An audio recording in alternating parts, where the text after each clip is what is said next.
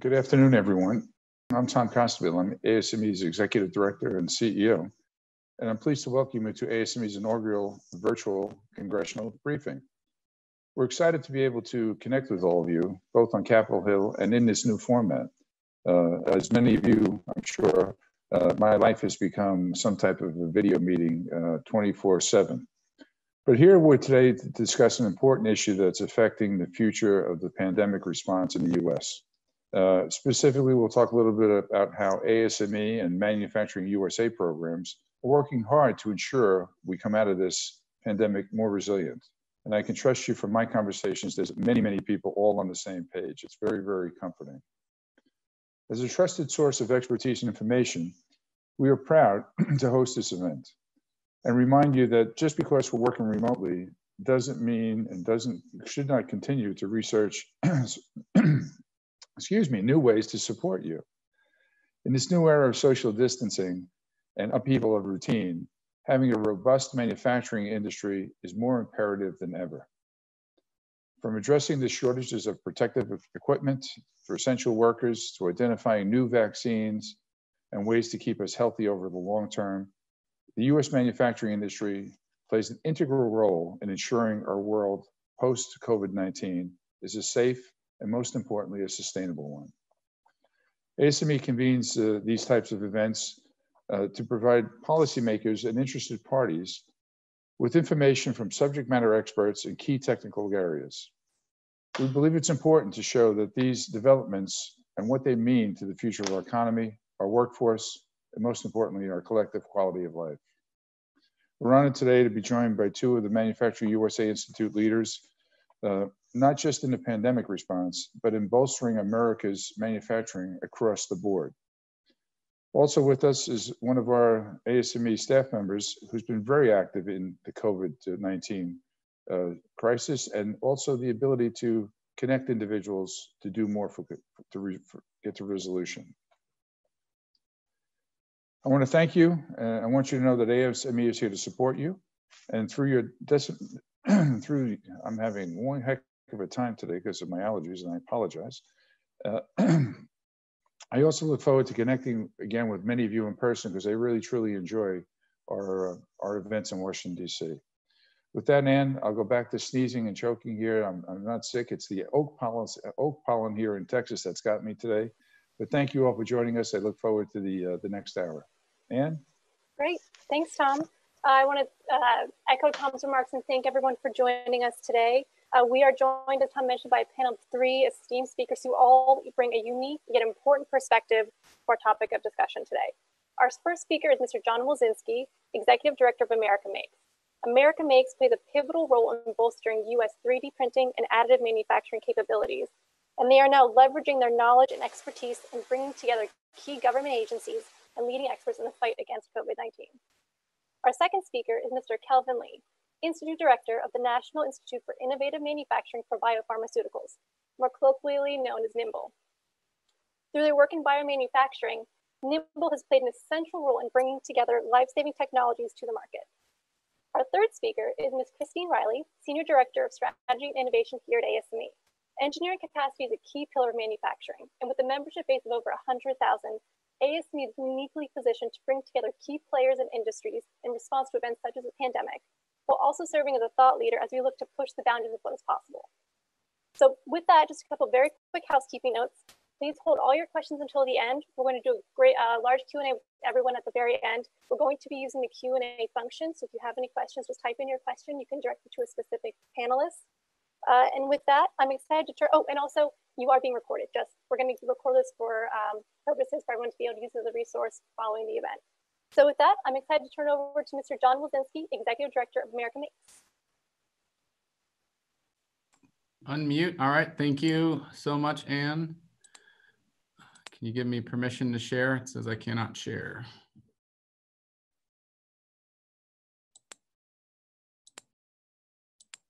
You should now be able to share, John. Thanks. Thank you. Sorry about that. Where did it go?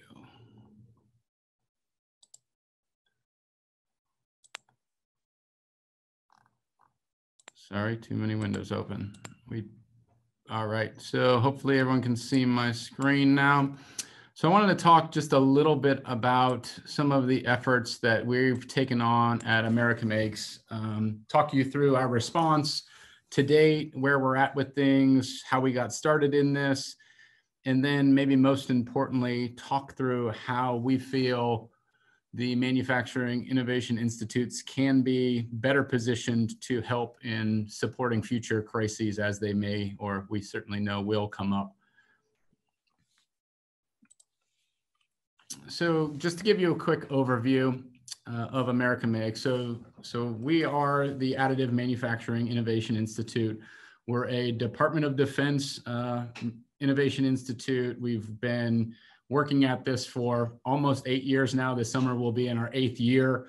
We've worked very closely with a number of partners on the phone, especially ASME. They've been with us really from the beginning. But our real core function, and all of the institutes serve this function, but across different advanced manufacturing technologies, is to organize a community. And we really see our biggest opportunity is to help lead in the communication, convening, and coordinating of the additive manufacturing ecosystem. And we've been working on that for years, and we've really now started to hone our focus specifically as it relates to the COVID-19 crisis. We've developed something called AMCPR, which we're calling the Advanced Manufacturing Crisis Production Response. And it's really the initiative that we've been working on for the past, I guess this is week 7 now that we've really been diving headfirst into how do we ensure that the folks who are trying to help, which there are many, are as well organized as possible and are enabled to deliver safe and effective products. That's really what we're all trying to accomplish at the end of the day. And we want to make sure that we're providing as much means as possible in order to get people in well positioned to do that. We were set up with some initial funding by OSD, that is the organization that we work with, being a DoD institute, to really help us get this initiative started. We started, 7 or so weeks ago by reaching out to members, trying to figure out how we can help. Everyone wanted to help, but we weren't exactly sure how to help. So we came together, put together a plan, and really started working closely on driving collaboration within our industry to help best support the crisis. And we thought our opportunity to do that was really through understanding demand, understanding capacity, and maybe most importantly, ensure we're focused on a vetted design so that people are working on the right product. So I'll talk a little bit more about our relationship with some of the federal agencies as we go through the slides. If we look through the current state of where AMCPR is, we got out of the gate very quickly. Honestly, it all really started for us, back in March, a couple days into our shelter-in-place activities.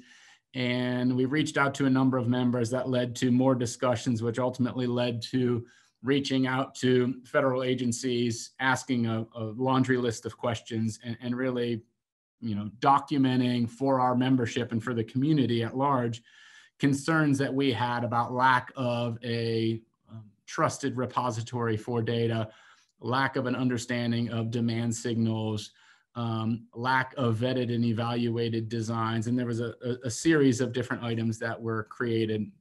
So through this response, we ultimately worked through the development of the system that we're calling AMCPR. We initiated and created a portal. So that lives today on our website, and it's active, and hundreds of folks have come and signed up as either a manufacturer, as someone from the needs community, or the third group is somebody from the design community. And there's a couple of different workflows that we've been putting a lot of energy in. I think the key enabler to this was our partnership, or collaboration is probably the best word, between the FDA, the VA, and NIH. So there's a formal MOU that's in place between the government organizations. We've been working very closely from day one. I actually called them out specifically in a letter that I had submitted of needing to establish needing to establish a process. We've been talking for weeks about what this process is, so I won't spend a lot of time digging into that, but really it's been this connection to these organizations that has enabled us to create a repository of evaluated and tested designs that can be used as community use items or in clinical settings. And there's a number of different product that fall into that category. We had very early on, within days of getting established, we had hundreds of manufacturers across most of the states. We were able to connect, 100,000+ pieces of PPE requests to between the needs community and the manufacturing community. So the stats that are on the right-hand side of the page are, really stats from the first week and a half of activity. There's many more designs in process. We've been, on a daily basis meeting with FDA, VA, and NIH for the last 7 weeks. It's been a fantastic relationship. The folks that are working that on, the government side are tremendously dedicated, working through very complex problems. But we've been able to help coordinate that industry and even reach out to a number of other agencies who are trying to get involved and really show their support to get to the point where we have evaluated designs that we know the community can use. So we're continuing to mature that.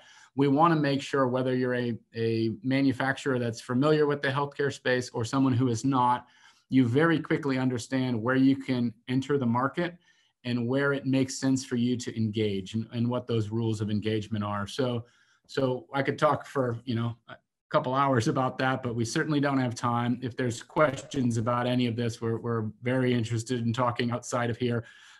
There's a way too complicated diagram on the screen right now, and it really just talks to how we're prioritizing products. So we've gone through, we initially based our entire matrix on the FEMA emergency needs list, then quickly down selected that to items that can be printed or make sense to print. We worked through that very closely with the VA and FDA.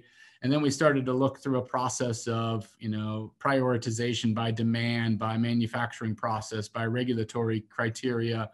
It ultimately led to different prioritization.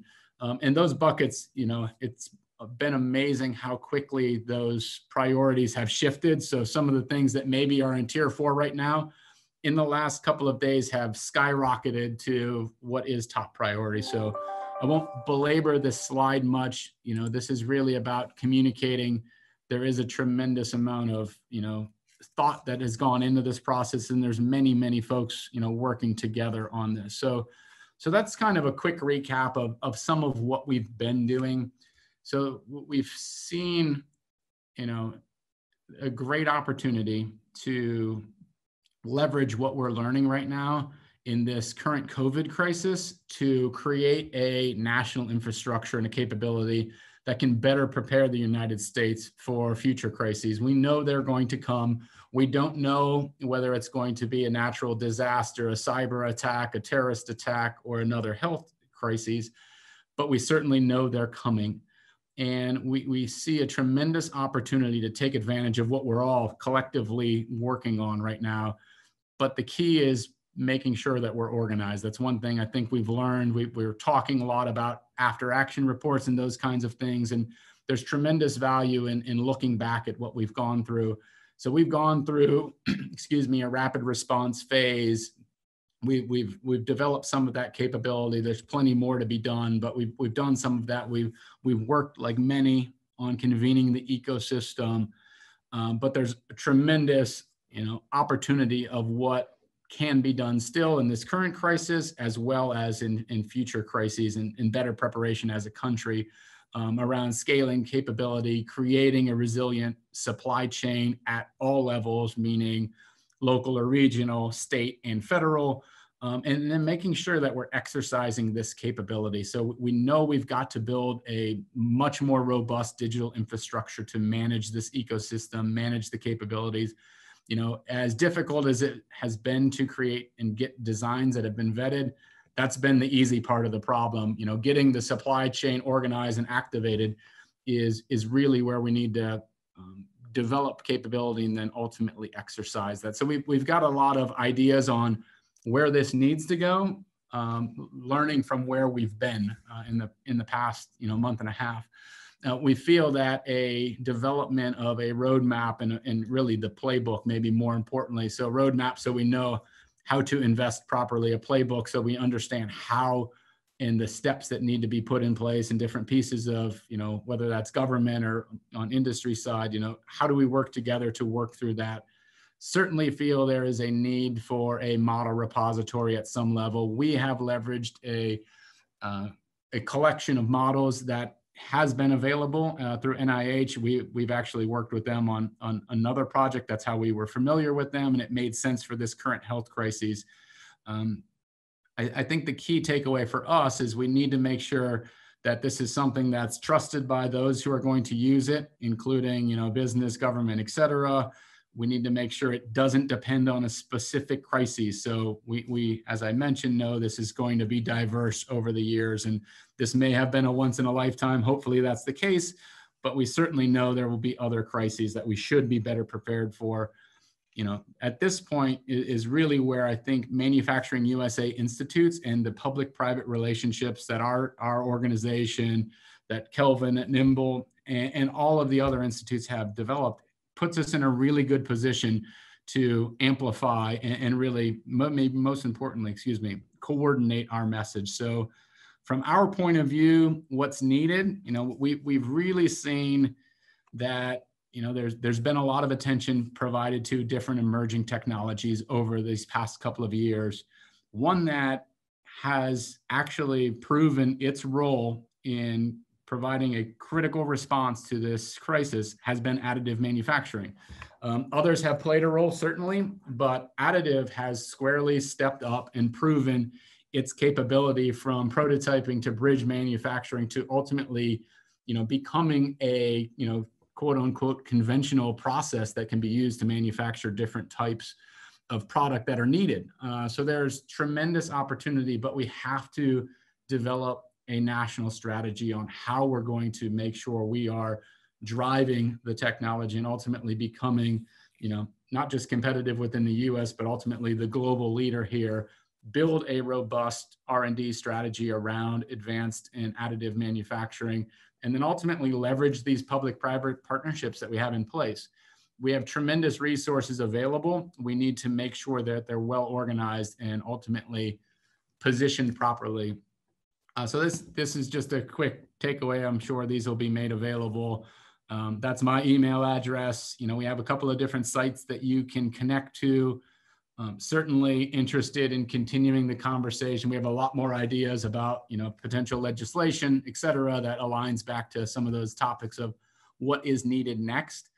So happy to discuss that with anyone who might be interested. So appreciate the opportunity and appreciate ASME coordinating all of this activity. Great. Thank you, John. And with that, we're going to kick it off next to Nimble. Kelvin, we're excited to hear what Nimble's been working on.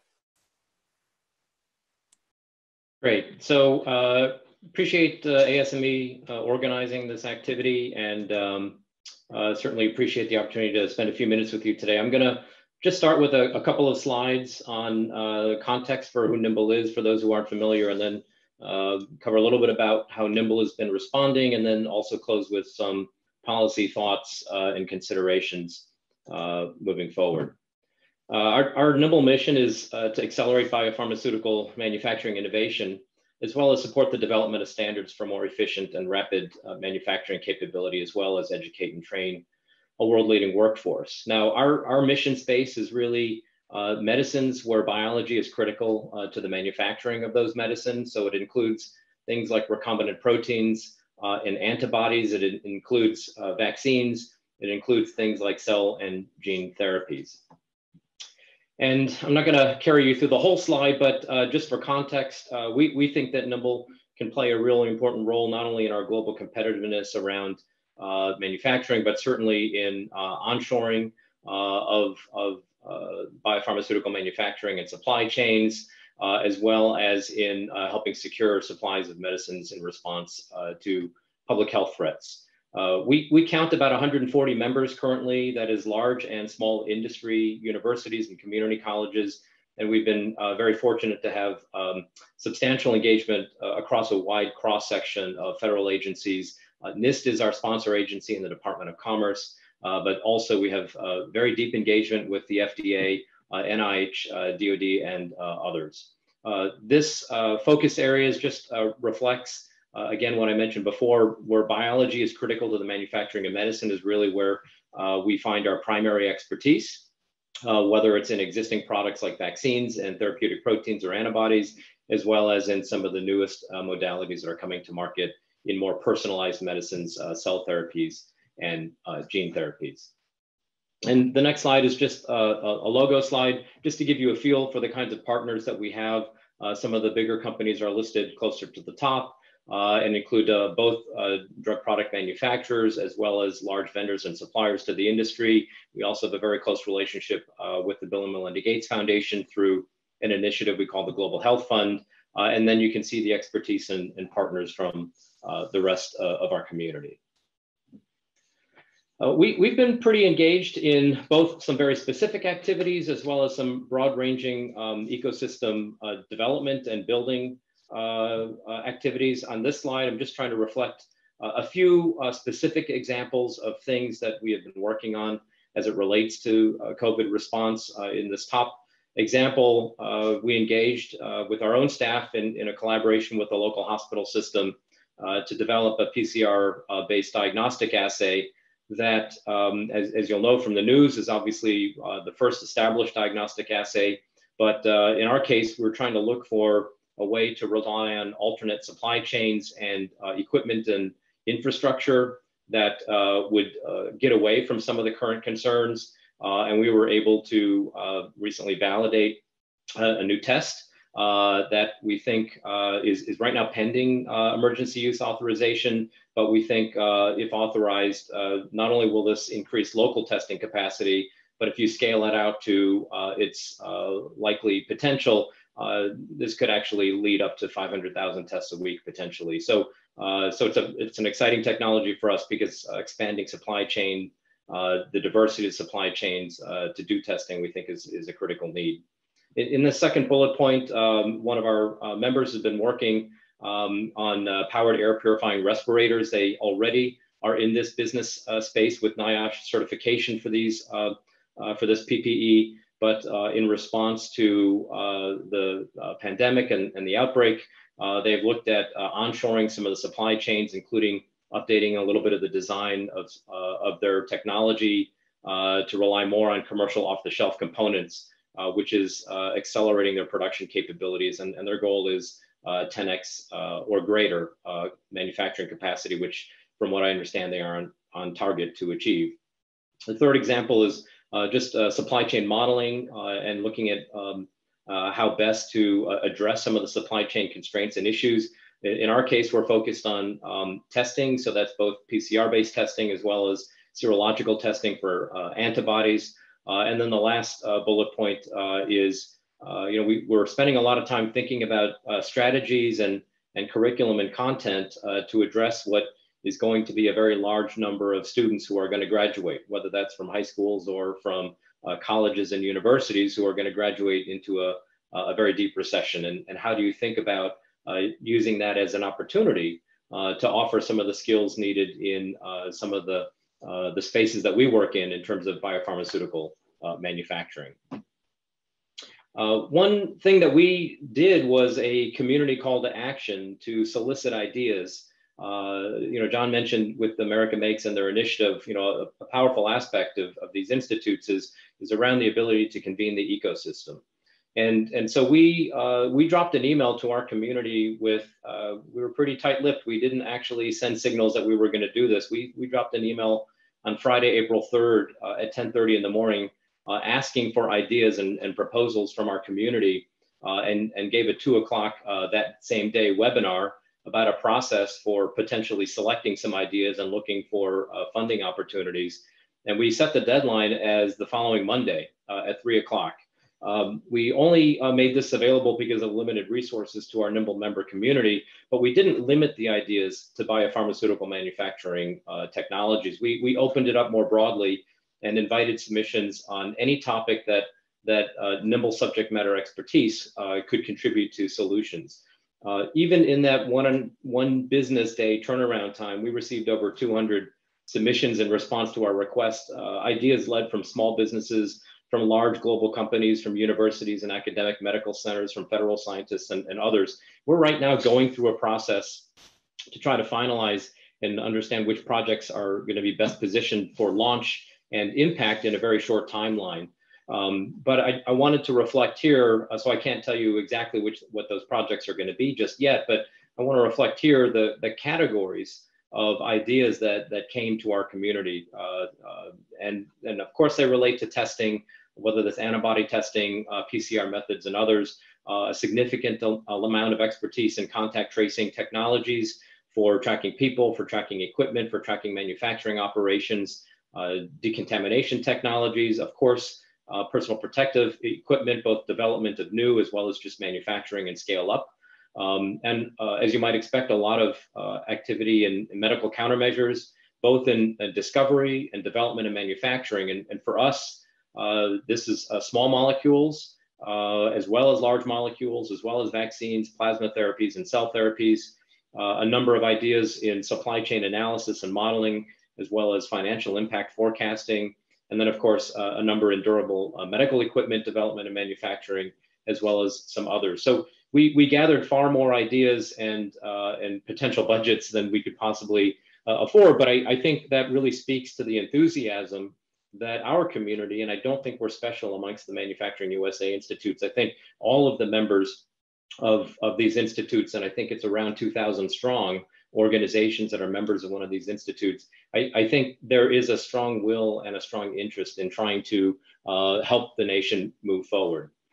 So that has me, think a little bit about some policy considerations. On the right-hand side here, I just want to reflect that the institutes, they span multiple business sectors and ecosystems, and I think that's a real opportunity. It's a national network of organizations and individuals with different capabilities, different networks, different expertise. The directors of the institutes since this outbreak have been talking regularly. Every week we have a meeting, we exchange ideas, we exchange information, and we start brainstorming how we can, as an ecosystem and a network, contribute to the national response, not only for COVID, but thinking about, as John reflected, I think importantly, the next crisis, which could be medical or it could be in some other form. But what can we do to try to prepare the nation, and who else needs to be parts of these conversations around manufacturing resiliency for our country? Certainly the programmatic focus on domestic manufacturing capability and supply chains is important. And I'll, at the bottom of that list on the right-hand side, just reflect that we do represent the interest of a lot of different agencies, and I think that is very important and critical as you need a whole of government strategy to respond to these crises. So we think about the institutes as a vehicle for relying on these public-private partnerships to focus on domestic manufacturing capabilities and to use these institutes as vehicles to support response to a crisis through manufacturing capabilities, as well as to potentially stimulate economic recovery moving forward. We would, I think, argue that we see value in supporting a longer-term strategy to coordinate across agencies and business sectors to help establish a more resilient manufacturing infrastructure. And we think that there's a lot of value in the planning and preparedness expertise that agencies have. BARDA, and as well as other agencies, they play a quiet role when there isn't a crisis, but I think we see how important a role they can play when a crisis emerges. So with that, I'll close and thank ASME again for hosting the event, and later on towards the end, be happy to answer any questions. Great, thanks, Kelvin. That was wonderful. And now we're going to turn over to Christine to give us the ASME perspective. Christine? Hi, Anne. Thank you so much again. I really am thankful for having been invited to this call. And I'll just start off by saying that my name is Christine Riley. I'll introduce myself again. I'm the Senior Director of Strategy and Innovation for ASME. And ASME has also been organizing a response to COVID-19 since early March. And really that response has been categorized into 4 major areas. The first is industry connections. The second refers to STEM education. The third focuses on academic research. And the fourth pertains to government relations. So going into industry connections, one thing that ASME has been doing has been convening the community, really leveraging our strength as a neutral third-party convener. In this case, we're bringing together those in the medical, additive manufacturing, and 3D printing space for weekly Zoom meetings. And at these meetings, we've been bringing together folks from hospitals, manufacturers, service providers, and other areas. And it's really been an interactive, robust discussion every week where members of the community can even informally share some of the challenges they've been encountering and really come together with some brainstorming as how they can solve those challenges. Also, as John Wilczynski mentioned earlier in this call, we've been working with America Makes. In this case, ASME has been jumping into the fray by bringing its modeling and simulation community to the America Makes repository. So in this case, when designs are submitted and vetted through the FDA and the VA, our modeling and simulation experts have been coming in to take a look at which designs are likely to be approved. And then thirdly, ASME's market intelligence unit has been conducting surveys on a bi-weekly basis to really get an understanding of how engineers are being affected by the COVID-19 pandemic, and also to get a feel for how this is affecting not only their industry, but also their day-to-day jobs, and how they likely are viewing the impact days, weeks, and months from now. And finally, our Mechanical Engineering magazine continues to provide coverage, just as it always has, about the state of the engineering industry. In this case, every day we see a new article or video about COVID-19. Here on the screen, you'll see just a few screenshots of some of the articles and videos that we're providing. In the STEM education area, we're targeting students and lifelong learners at all phases of their career and education, starting with our Inspire program. This is an e-learning platform where students in grades 4 through 10 can have an interactive online experience in which they learn more about the types of engineering careers that are available and to which they may be suited. Moving along to the university students, ASME just hosted eFest Digital. eFest is something that ASME has been hosting for a few years now, live in the US, India, and Kenya, but due to the recent circumstances, we pivoted to a virtual event this past Saturday, and it was really a huge success. We reached more than 1,800 students from more than 45 countries, and we had talks broadcast via YouTube Live, and it was really quite a success. Finally, we have ASME Learn from Home. This is for engineers, postgraduates who can access e-learning courses at a deep discount. And again, for all these programs, we invite you to visit asme.org /COVID-19. Thirdly, we are continuing to support the academic research community by making our journal articles and proceedings that are relevant to COVID-19 available online at no cost. And here you see some images from a journal article that's being made freely available. And this journal article pertains to the design of a BiPAP mask. And finally, in our government relations sector, you're here for this brief congressional briefing. And we also plan to issue a white paper addressing some of the supply chain concerns that Kelvin and John addressed in their talk. That white paper is going to be released within the next week or two. And again, just to summarize, we have 4 areas where ASME has been playing a major role: government relations, STEM education, academic research, and industry convening. And if we have any questions, I'll be happy to entertain those. Thank you. Great, thanks Christine, and thanks to John and Kelvin as well for such informative presentations. So now to our attendees, if you have any questions for any of our speakers, please send them to us using the Q&A function. We're ready to answer them. But we're gonna actually kick off our Q&A with a question that we received prior to the event. And this question goes to you, John. Is there a need for additional technical assistance for manufacturers to figure out how to retrofit their production lines in order to produce needed medical equipment? For some context, DOE has proposed providing this kind of assistance through its national labs, but it's unclear how much this technical assistance is needed.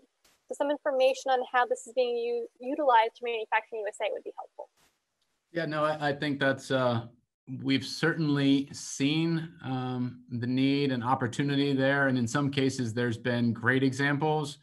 In other cases, there's a number of folks who are sitting back, unsure of what to do next. And in many cases, we've seen a wide variety of organizations from, smaller shops to large manufacturers who aren't exactly sure what to do next, or, whether they respond to a DPA Title III, or, how to, retool, for lack of a better term, their facility.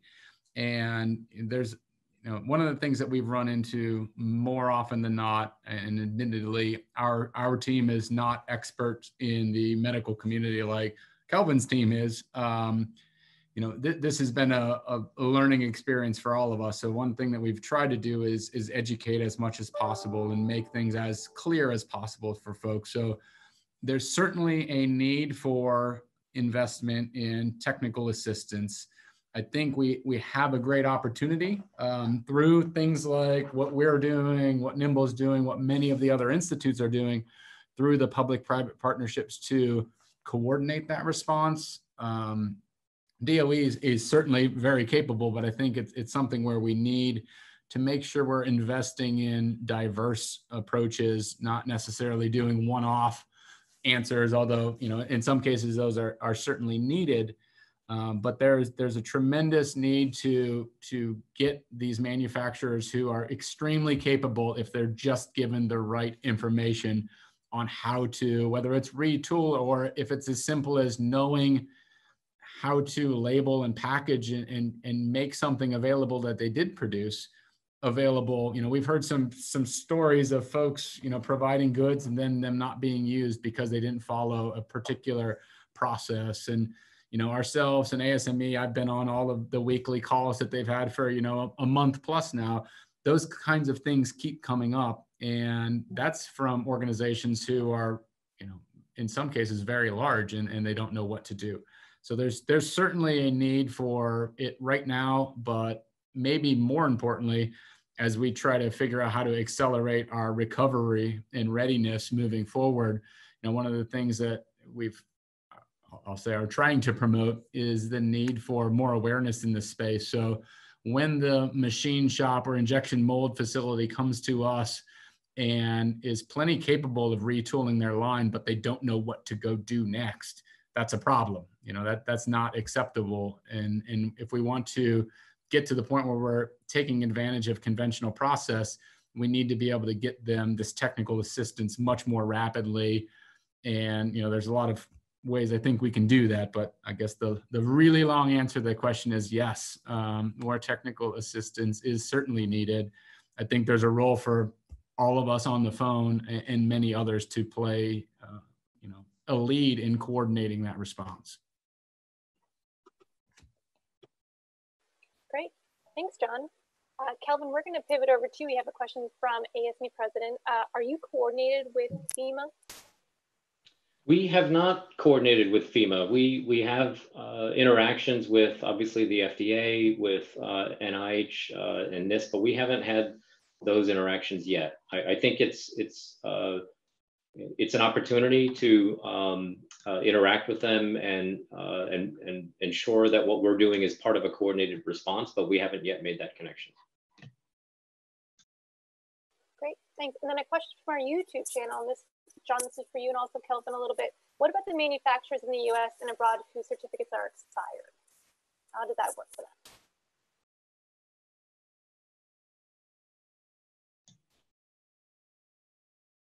Sorry, I was reading the question.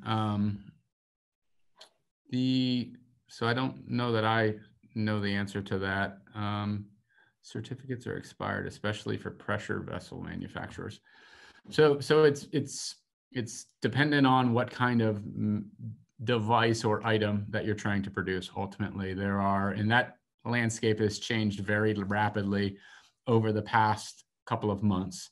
And there's new guidance coming out regularly from FDA and other regulatory bodies around who can produce what maybe relaxation in requirement, or excuse me, regulatory advice has come through. So it's really dependent. In some cases, things have been relaxed to the point where you do not need GMP or good manufacturing practice and don't necessarily have to fall under the ISO medical standard. And I'll let those of you that understand that better than I do to have that in place. In other cases, that is absolutely not the case, and it is not going to change. So again, very dependent on, the criticality of use is really what it is on. And that's why we're trying to make it as visible as possible. If you come to, in our case, the site to look at what designs are available, you can enter in and see, do I have these checks? Yes, I can make a face shield.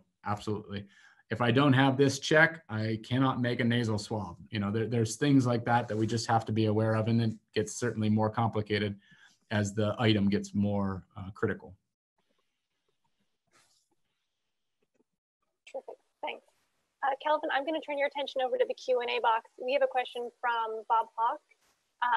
If you could kind of give the answer to, given the NIMBL's mission to accelerate manufacturing innovation, and given the debacle of the testing and tracing painfully slowly ramp up, how do we not repeat the failure with the plan to ramp up capacity and distribution to scale vaccine manufacturing?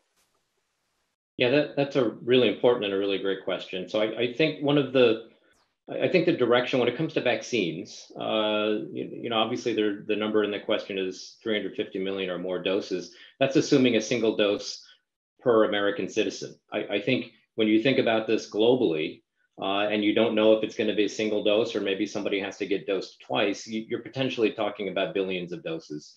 And I think this is where there is power in the private sector, that those companies that do a lot of vaccine manufacturing are used to the idea that they will have to prepare and make available that many doses. And inside this country, the regulators are familiar and comfortable with the idea that many, many millions of doses are going to have to be made available. The question is, how do you do it in a short period of time? And there, what I'm already seeing is a lot of vaccine manufacturers, without even knowing if their vaccine is going to make it through clinical trials, they're already acquiring the ability to scale out manufacturing. They're acquiring contract manufacturing capabilities. They're preparing, they're signing contracts. They're absorbing some of that risk in the anticipation that their product will be available so that it can be made very quickly. But that really points to perhaps a policy related issue, which is that, in normal times, companies normally wouldn't accept that kind of risk and they would wait. And that's part of why it takes a long time to bring vaccines to market. An agency like BARDA does have the ability to co-invest alongside private sector entities and therefore absorb some of that financial risk to accelerate timelines. And that's where I think the federal government can play a role by de-risking some of these investments and allowing the companies to prepare and scale out their manufacturing and scale up the manufacturing as well in advance of anticipating having a vaccine available.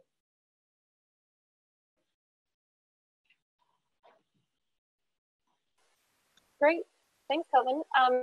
We're just going to skip over in the Q&A to a question that involves all three of our panelists. Is there an easy means by which you're able to get your innovations into the supply chain? If so, how is it working? Could there be improvements? If not, what are your recommendations for rapidly transitioning new capabilities to the U.S. manufacturing ecosystem? Be curious to hear from all three of your perspectives since you all come from slightly different backgrounds. John, why don't we start with you? Sure. So we're focused on additive manufacturing. Certainly, there's overflow into a number of different advanced manufacturing processes that we're very interested in. I think we're getting pulled into. So it's a yes and a no for us. I would say the yes is there is certainly opportunity to get your ideas and inventions, if you will, into the supply chain. We have an entire process set up right now with you can post your item to the NIH site. It gets uploaded as a prototype. It then goes through an evaluation process, then gets down selected. Ultimately, we have the VA is doing the majority of that work. Recently, ASME has started to get engaged in that as well. So there's so many models out there right now. We're trying to shift some, shift over to a more model-based, or I'll say simulation-based approach to quickly review, down select, prioritize, and then push those items over to the VA for evaluation and testing. So there is a mechanism, if it is a printed component, to get it through the system. However, if it is related to a critical component, life-saving device or something like that, it still has to follow certain regulatory path through FDA. So there is opportunity. We have items out there that are posted. There are some EUAs in the works that have specifically called out open source approaches and posting on NIH that are being worked. Those are not in the position where they're completed yet. So that's the yes side of it. There certainly are items that, it's more difficult to get into the supply chain, and it really is, again, dependent on type of device. For us, we have a process around printed components. How that transitions to conventional, that becomes a little bit more complicated. So hopefully that partially answered the question. Yes, thank you. Kelvin? Yeah, I think, I'll echo what John said. I think we are looking at the issue. We're starting to model the issue. I think one of the things about Nimble, we're typically in an industry vertical.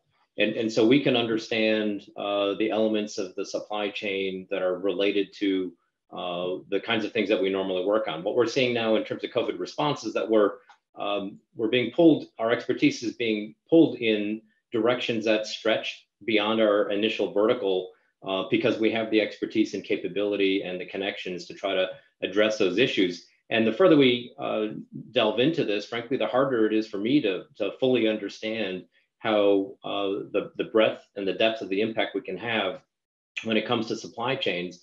And the reason I mention that is as I talk to the other institute directors, I see that elements of that expertise across the institutes, whether it's the Smart Manufacturing Institute and their knowledge of sensors and how sensors could be communicating across manufacturers and suppliers, whether it's MXD in digital, whether it's even remade on the sustainability end for thinking about life cycle.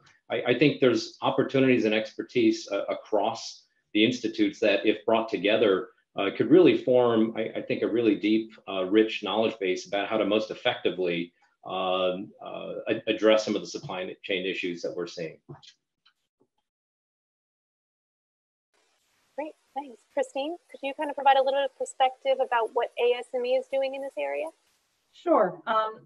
I'll just echo John's and Kelvin's comments by saying that we have short-term and long-term views on this. For the short term, we have had some engineers, designers coming to ASME and expressing their interest in helping and providing their thoughts on various designs and new quote-unquote inventions. We have been directing those engineers to the America Makes repository that John's been discussing, because we really do see the need to provide a centralized location where those designs can be submitted. Looking at the long term, however, ASME is going to convene its experts from many different verticals, from many different areas, to really do a deep dive into lessons learned, so that for future events, we can understand and propose ways to incorporate a greater degree of agility into the supply chain going forward. So we can institute new best practices in preparation for future events. Terrific. Thank you so much. Moving on to a more policy-focused question, have any of you heard from federal agencies that you worked with that they don't have the authorities they need that would have helped them? In addition, have you found MEPs to be helpful? So again, we can kind of go down the chain. John, we'll start with you. So I don't, my immediate reaction would be no. And being a DoD institute, we've been working, outside of NIH and VA and FDA and that channel. We have worked very closely with the DoD. Obviously, there's a tremendous amount of resource available across, the services, the labs, test facilities, et cetera. And they have a tremendous need for equipment themselves. So we've been very engaged with that community. There's been stood up a joint acquisition task force that we've been meeting with very regularly to make sure that we're leveraging each other. As far as having the right authority or not, I think the thing that we've seen most is coordination and getting those folks that want to help, and this is no different than industry, connected back to those that are the regulatory owners is what's most important. And granted, for the DoD, and I won't pretend to be an expert, but there are different, MedCom and different things like that exist within the DoD that work very closely historically with the FDA. So I think that has been, it's worked well together. I can't identify any specific, somebody had a great idea and just didn't have the right authority to move forward with it. I don't know enough about where we're at with DPA Title III and those kinds of things where there's been some very quick turn requests put in, and they've got tremendous response from the community. And I know they've taken action on a number of different things and started a conventional, or I guess supplementing the supply chain with a lot of US manufacturers. But I'm not close enough to it and don't have insight into if there's things that they needed more authority on to better support. Kelvin, do you have anything else to add to that? I don't have a lot of specific examples, but I do think there's questions, and this is actually related to another. My response here will be a little bit related to another question that's been posed around contracting mechanisms and awarding of federal financial assistance, and the extent to which available contracting mechanisms can be used to just acquire, for example, or help a for-profit entity just tool up and expand manufacturing capability, versus to what extent is it for a research or a development purpose. But I really haven't been involved in a lot of conversations around that. But that is the only thing that has come into my sphere that could be contracting authorities for some of the agencies. I haven't heard anything else. I think the MEPs have been helpful on that other element to this question, in that there are a lot of small companies out there that are parts of the supply chain, and helping them ramp up as quickly as possible, educating them and informing them. For example, John referred to a lot of the regulatory issues that come into play for some of these medical products. Helping educate and inform them about what the issues are can accelerate their ability to get on board and scale up. Great, thanks. And Christine, I know you and I have worked pretty closely, as I'm the government relations person at ASME and you're our head strategy person. But kind of, I guess, from a more technical perspective, would you find that your engagement with Manufacturing USA and any other federal agencies has run into any particular roadblocks or any areas that you find they would like some help going forward? Just from our perspective, really, we've been working very closely, as I mentioned, with, we've been working with America Makes in terms of the modeling and simulation connection to help vet some of those designs. But really just, again, to echo Kelvin's comments, that we're seeing a need to perhaps educate engineers and designers out there about the requirements for submitting a design or a product for approval in the medical space. So helping them understand what FDA regulations, the various classes, class 1, 2, and 3, just really providing that education to those in the engineering community has really been really paramount here. Terrific. Thank you so much. Well, keeping an eye on the time, we want to be respectful of everyone's time. I would like to throw it back to all of our panelists just for some closing remarks before we end. Kind of what is something we all need to be aware of going forward? John, we'll start with you. Okay, perfect. I think, and I kind of closed my couple of minutes, and someone specifically asked about what do we need, what new legislation would help, how do we help address the stockpile? So I'll try to cover a couple of these things. Ultimately, we need to focus on recovery and readiness. Those are the two plays that we have right now, and we need to make sure we're coordinated in our response. And whether we play a role in that or don't, it doesn't necessarily matter. It's about making sure that we are able to recover quickly and are better prepared for the future.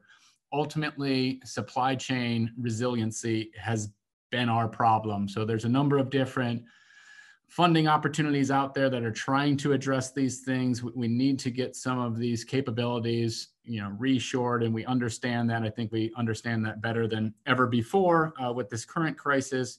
But ultimately, my three closing points from before are creating a national strategy. So how do we build a national strategy around, for us, additive manufacturing? How do we make sure we're investing in that strategy? So we're using it as our tech investment strategy.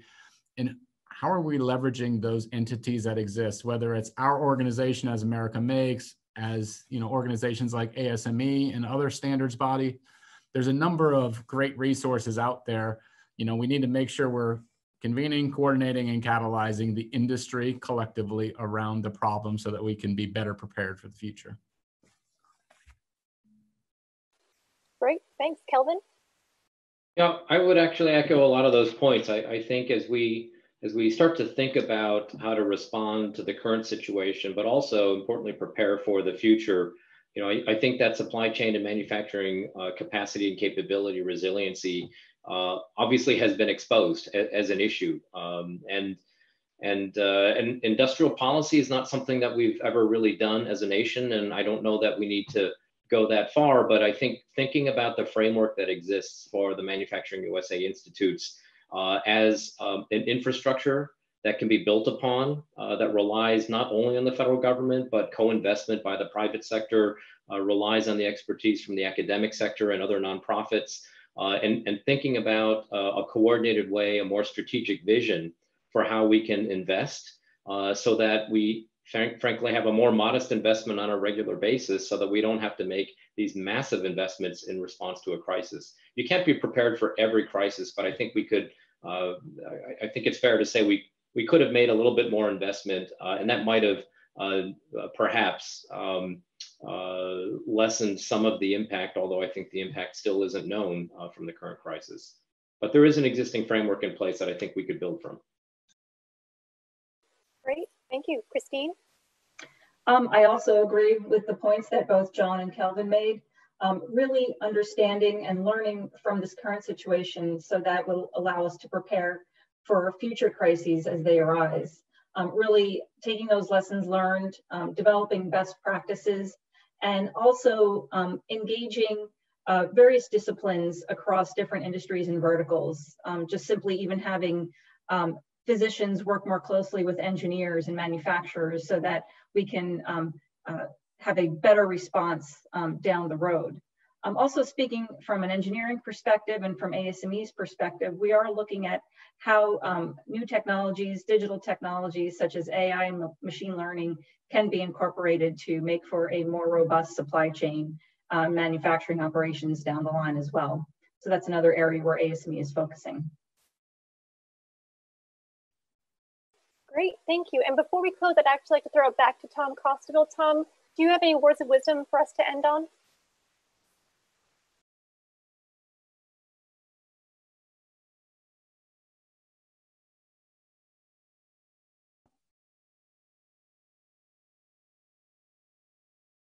And all I wanted to say was thank you to our panelists today, and thank you for everybody for joining us today.